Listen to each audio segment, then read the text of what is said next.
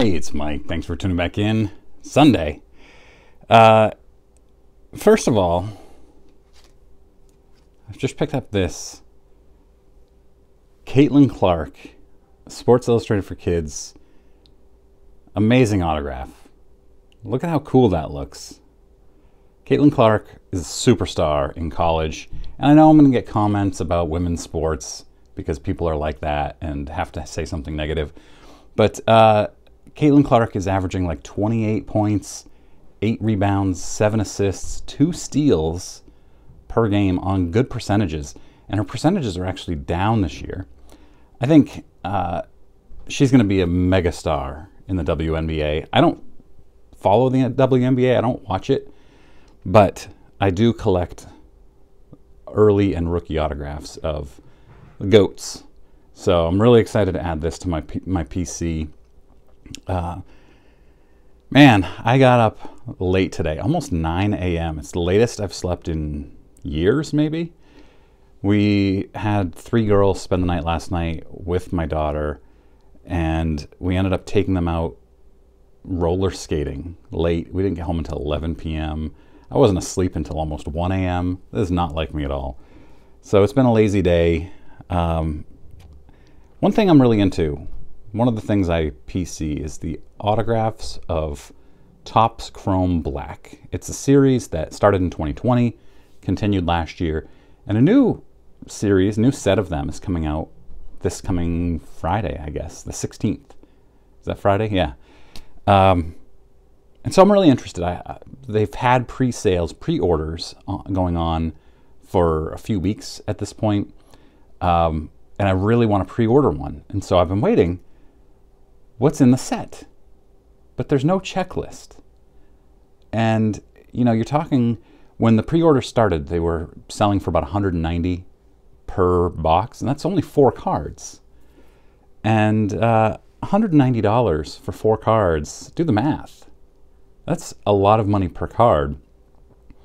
And you're kind of hoping that you get one of the good autographs. And so I was wondering, who are the good autographs? How many are good? Because there are a lot of junky autographs I'm not interested in the first 2 sets, the last 2 years. And so I wanted to know whose autographs are in this set. But I've been looking for a few weeks now, and I can't find a checklist. Now, in the meantime, pre-orders have dropped down to like $140, $145. That's shipped. There's no shipping fee. That's including the shipping. So prices have come down pretty significantly. What is that? 25, 30%? But I wonder if once that checklist comes out, or once they get released, are the prices going to go up? Probably not. But I worry that I order it, and what's been happening in every set is the autographs get watered down. I don't even know if all of the autographs are on card. In the first 2 sets, they were all on card, which is what I love. I love the look of them. I mean, just look at this. It's just, for me, it is a beautiful card. And it comes encased in this solid case. Very cool. So I collect the Hall of Famers and anybody that I think could be a Hall of Famer, or like Nomar Garciaparra has one, and I would love to get one of Nomar's. So I love this set, and I don't want it if they've moved to sticker autos, which a lot of sets are doing. And the only pictures so far that they've shown are Shohei Ohtani on card, which I would love to have that card. Julio Rodriguez, love to have that. That's on card as well. And Bobby Witt Jr., the Super Futures card, I think is his. And I would love to have that too. But when they're only showing like 3% of the autographs, I'm worried that the other ones are like JD Martinez or other players that I really don't have any interest in collecting. Or, like I said, that maybe they've moved to sticker autos with some of them, which to me is a scourge in the industry. You know, they're too lazy, too time constrained to get a real autograph, to get an autograph on a card. That's not my thing. So let me know what you think in the comments. Do you pre-order sealed wax before you know what's in the set?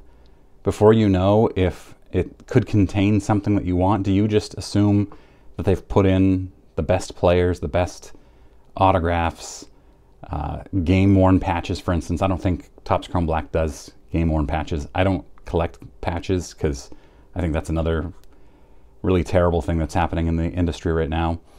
But the on-card autographs of top players and Hall of Famers is my jam. That's what I want. And I just can't bring myself to say, yeah, I'll drop all this money. Once they come out on Friday, I'll look at them and I'll probably take some of my Christmas money or whatever and buy a box. Hopefully the prices continue to come down. Like a box of 2021 is going for about $110 right now. And honestly, these autographs are super cheap.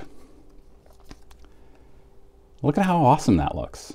And that's not a refractor. This Larry Walker is numbered to 99. I think I paid like $25 for that, which is sick.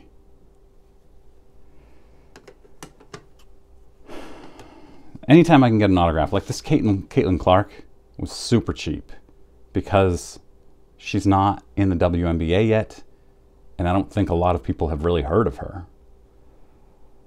But yeah, let me know. I'd be really interested to hear what you think about pre-orders. Do you need the checklist? Do they usually have checklists? I actually went back and looked at last year, and the checklist was released. It was posted on Beckett and what is it, cardconnection.com or whatever it's called, the day after the set released.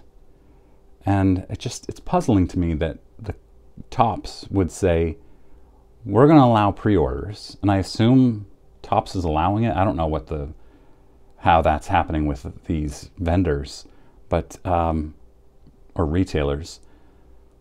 But they allow pre-orders, but they refuse to release the actual checklists of who and what is in the sets. Now I know that they have the standard refractors. I think they added another color to the rainbow. I think I remember seeing that there are 11 now instead of 10. That doesn't matter to me. That stuff is unimportant. I just want the autographs. That's all I've got for today. Thanks very much for watching. If you're new here, daily sports card content, click that subscribe button. Thanks very much for watching.